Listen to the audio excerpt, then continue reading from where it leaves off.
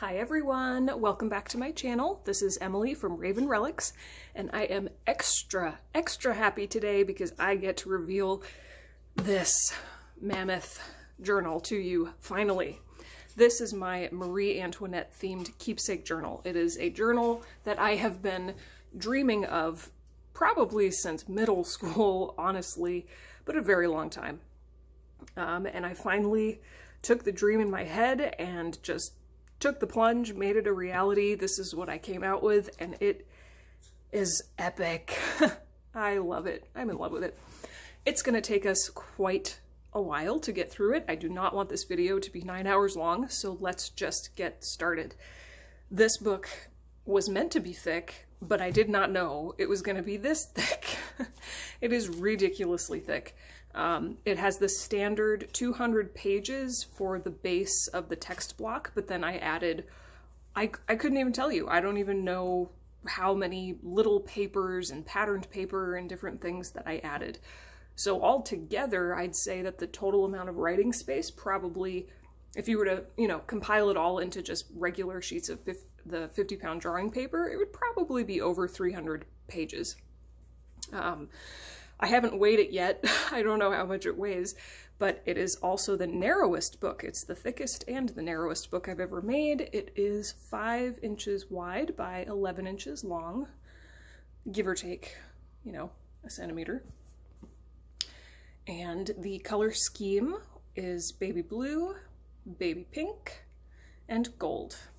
So there are actually 2 different corner protectors. You can see these are a little bit more rounded on the front, and the ones on the back are flatter and a little bit more, I don't know, like floral. I put the flat ones on the back so that it would, lay flat in theory. This is baby pink sari silk ribbon that I got from a shop on Etsy. And obviously I had to have the Marie Antoinette signature in the book plate. I looked up how she used to write her name, and she did the A rounded, kind of like this. So that's why I chose the font. You can see all the coffee stains. Here is a close-up of the spine. Coptic stitch.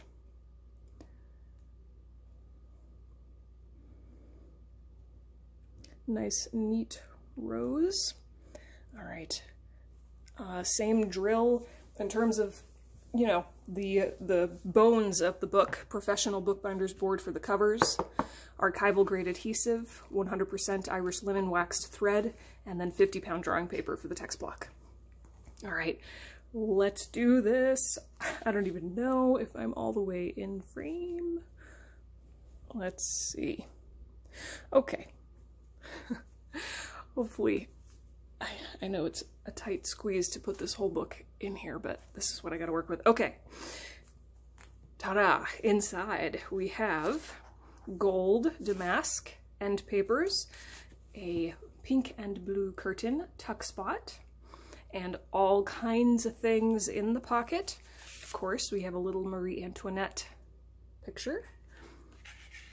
This is an old map of Paris, a pink envelope, and a kind of bluish turquoise damask bookmark.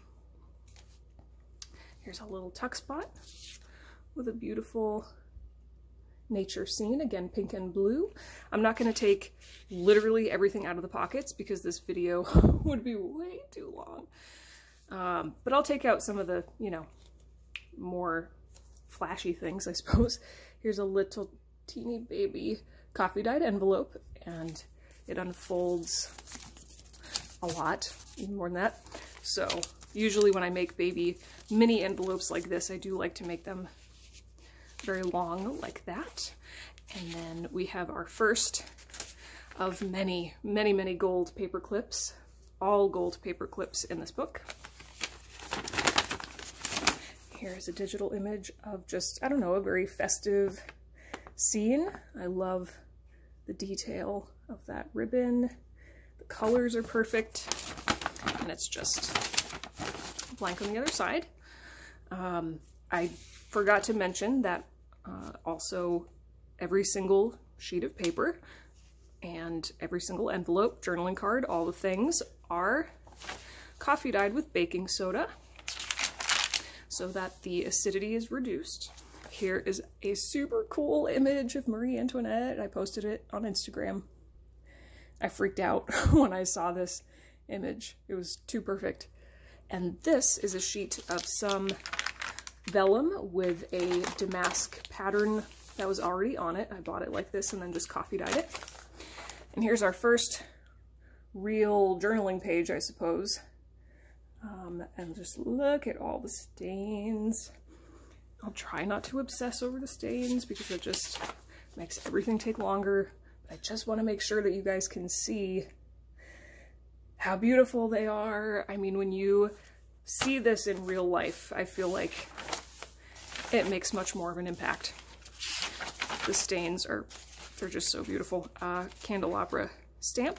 This is the first of 2 sheets of paper that I printed specifically for this book. There is a chandelier stamp at the top.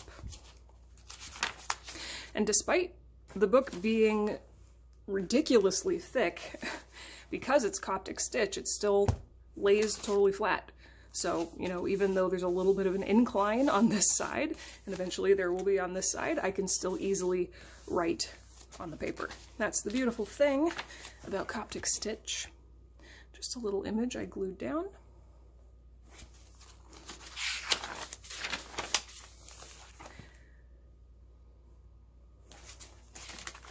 Other side of that coffee dyed vellum, ship stamp,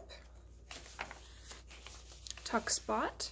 This is just, you know, French ephemera. Here's another little tuck spot with another cutest baby envelope. Here are a couple of journaling cards. This one is very cool. Let's see. Yep, there we go. There is some French down there. It is technically a French advertisement. And then this is just a big old tag.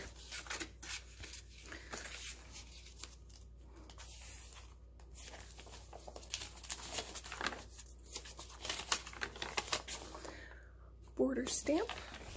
This is a piece of paper with some excerpts of Romeo and Juliet. I'm getting a phone call from New Jersey now. Okay, I just declined it. I don't know who you are. Anyway, this image you guys have seen before. This is just a really pretty angel.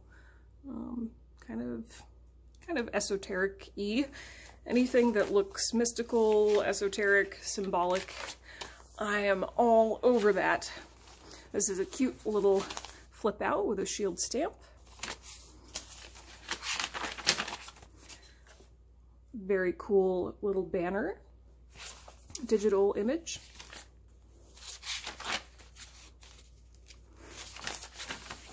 Other side of that blue paper, other side of the Romeo and Juliet. This is a digital stamp I used in my last French book as well. And this is also my often used astrology chart. I basically just look for the grungiest piece of paper out of the entire batch of paper that I dyed, and I always print this out on that piece of paper. It just looks very, very old to me, so it should be on old paper. I think it looks so cool. All right, another gold paper clip, obviously. Here is some aqua blue striped paper, a bunch of stuff in the pockets. This is the, yep, there it is. This is the first of a few cranberry colored seahorses. I haven't yet used my cranberry ink pad yet, and I thought this would be a good time to do that, and I just, oh, I love it. I want more colors now.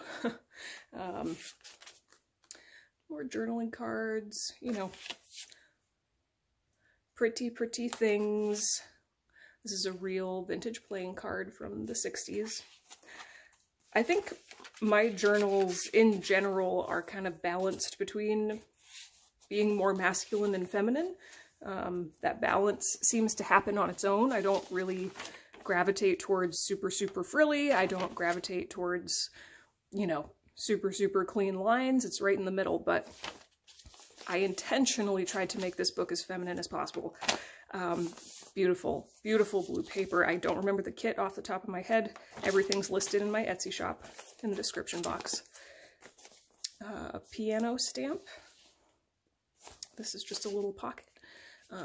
Envelope and another big tag. Map paper. There we go.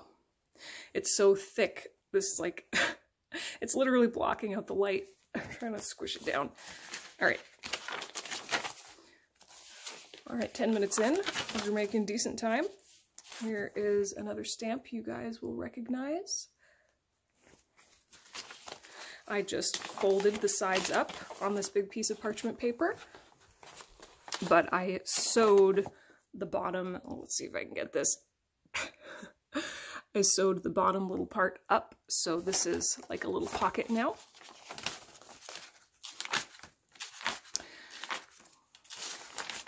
Other side of the map paper. Other side of that beautiful paper. I just want a wall of that wallpaper in my bedroom. If I could, I would. Stains. And then this is kind of the more, I guess, masculine section or two, going more strongly with like the golds and the reds here, just kind of an ode to the Sun King, you know, Versailles in general. I can't, you know, make a journal with a Marie Antoinette theme and not think of the Sun King or just Versailles as well. So I was thinking of Louis XIV when I did these sections. It's the 14th, right? I don't know. I majored in French. I actually did my, you know, 50 whatever page thesis all in French on Versailles. So it kind of makes a little bit more sense now why I love French and damask designs in my journals, amongst other things. I love Celtic and Gothic and other things too, but this is a big side envelope, side pocket, or side pocket with an envelope, and I will not open the envelope, but there's a couple little pieces of treasure, I suppose you could say, inside of the envelope for whoever buys it. Pretty red frame.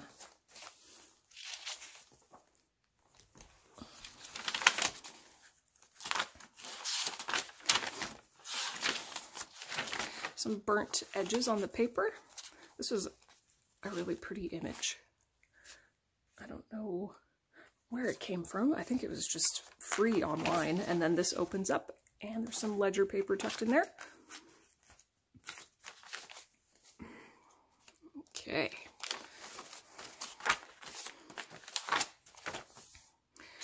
You've seen this before too. Image of an angel and envelope, journaling card, stamp. Some of the journaling cards and envelopes have stamps on them, some do not. This image is so beautiful. It's like an old children's book illustration, but the colors, I don't know, they're so vivid. I love that image. And then here's a big envelope made out of this cardstock from the Antiquity pack that I showed you guys, I think a couple videos ago. Or maybe it was just on Instagram. I can't keep Instagram and YouTube straight.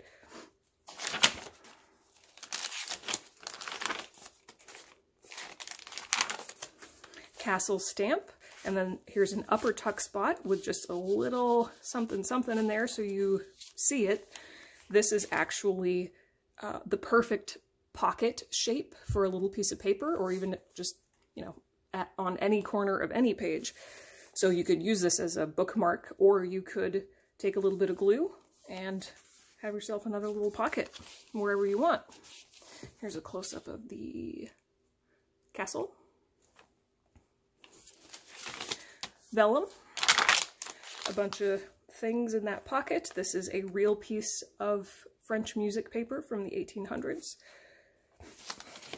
big tag, big Paris chandelier card.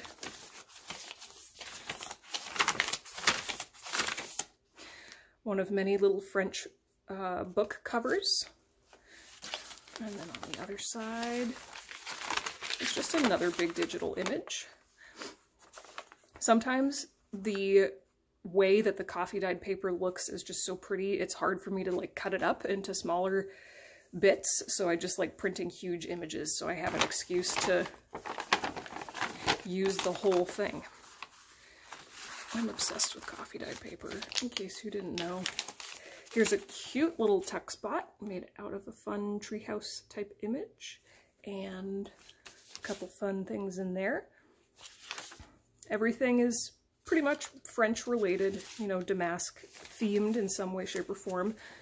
This is an old tea advertisement, actually. And this reminds me, when I first saw this stamp, it sparked a little bit of inspiration in me, and I think I am going to make an entire journal based off of just the inspiration that I got from this stamp. I have other, I'll just give you another close-up. I have other images ready to go. I think I know what I'm going to do, but it's a really, really nice forest green color, and it's just unique, so I want to run with that. Here is another digital image of a gypsy lady, and a beautiful blue envelope shell stamp at the bottom.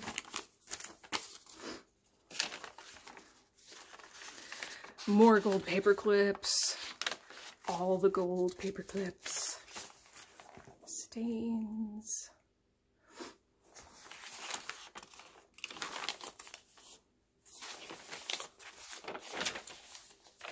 little tuck spot, a couple fun things in there, another tuck spot, French postcard, Eiffel Tower, and this is a pink street map of Paris. I don't know if this is going to show up at all, but that's technically what it is. It's a pretty pink map.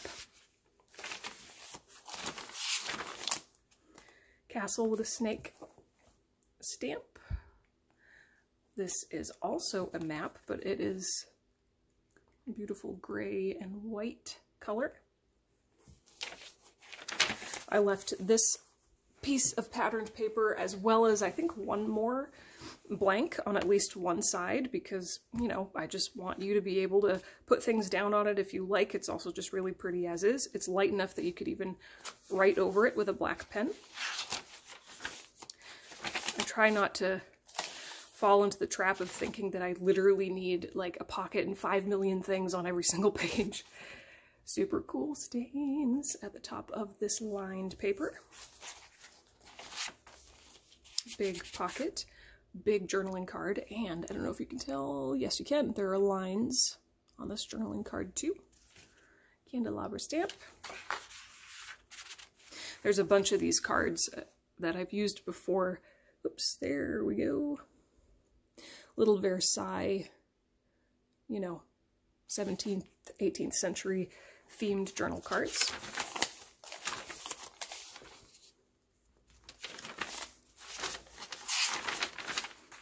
Tree stamp, owl stamp, other side of the pattern, or the lined paper. This was so beautiful. Oh my gosh. Another digital image that made me freak out with joy. And you all know who that is. There's a map back there. There's another one of those little wreath images that I glued down to the corner of a page towards the beginning, and a Iron Gate stamp. That's the word. Other side of that gray map paper. Pink map paper. Little clock stamp. This folds open, and then we have a pocket filled with a bunch of different things. More little baby journaling cards, book covers. Here's another tuck spot with more Versailles-esque images.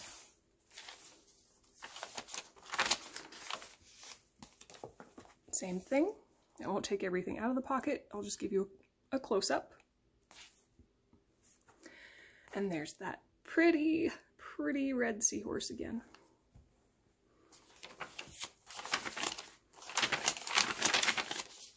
Aqua graph paper, or ledger paper, I guess. Here's another big envelope that is not paper clipped down. It's just over the edge like that. I didn't want to cover up the aqua. I don't know. Sometimes, like, the colors of pattern paper are just too pretty as they are, and I don't want to mess with it. Here's another big fold-out page with another big digital image that I just printed on a whole piece of paper. Another tree house image. Upper tuck spot, envelope, and another curtain image.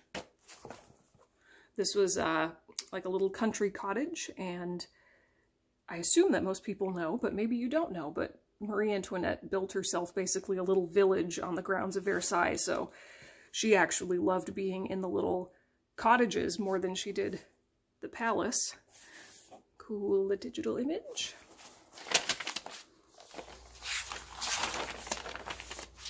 Although I'm sure she loved being in the palace too. I mean, there's that ship stamp again. More map paper. Another tree stamp from the same place, obviously. I think it's Graphics Fairy. A big tuck spot with another envelope. I love the striped paper. Hopefully the lighting is okay. Yeah, there we go.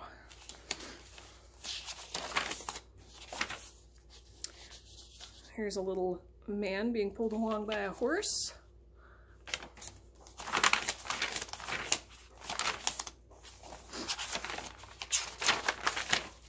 Castle stamp again. Another big, big tag. Journaling card. Pretty pocket. This is Tim Holtz cardstock.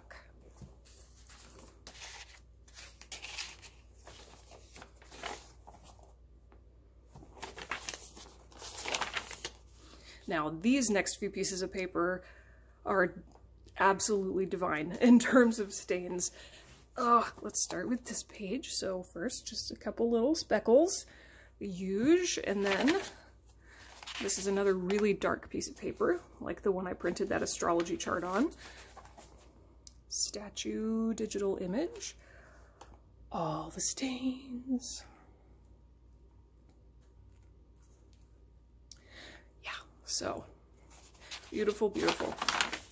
If every single page could come out just like that, oh my gosh.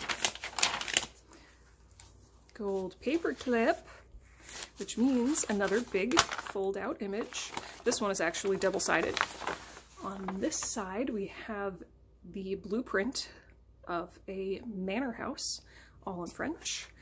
And then the other side is the manor house. At least that was my thinking. That's what my imagination decided. These two images actually did not come together. All right, I'll worry about that later. There's that chandelier stamp again with a little water damage, so the color's peeking through. Here's another one of those big Baroque images. There was one piece of paper way back in the first signature. I don't know if you remember.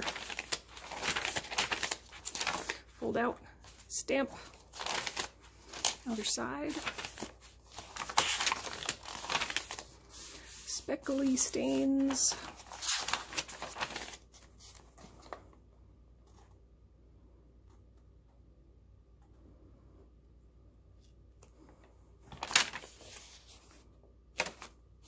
So cool, so pretty. Gargoyle stamp down at the bottom there. More aqua ledger paper, an upper tuck spot this time. An image you guys have seen before. The zodiac signs, there we go. The zodiac signs correlated to the body parts that they rule. Pretty little floral card.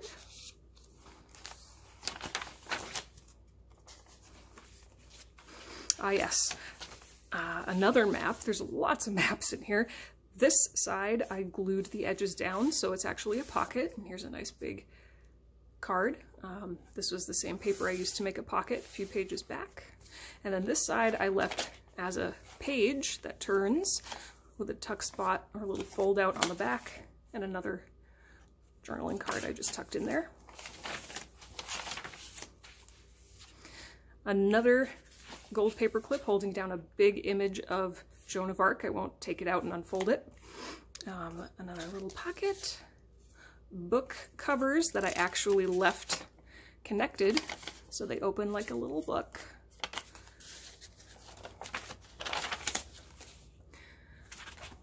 There we go. Here's another one of those little pockets. Remember I showed you I stuck the other one of these in an actual pocket, so you could glue it down just like this if you wanted to. Fun little things in here. Shield stamp at the top. Big blue ornate frame. And that is it. Here's the stains on the back page. My maker's mark. Here's the nameplate this book belongs to, with some stains, of course. And that is it. Oh my goodness. Okay, we are at 26.5 minutes. Not too bad. I am going to wrap it up right here. Where's my sorry silk? Here we go. So just pretend I tied it again. Okay, guys. So I can't believe that this project is over. I worked on it for like a week and a half straight. It took me so long, every single day. So many hours of hard work. I'm ecstatic that I finally made it happen. It's going to go up in my Etsy shop tomorrow, which I believe is March 20th, 2019.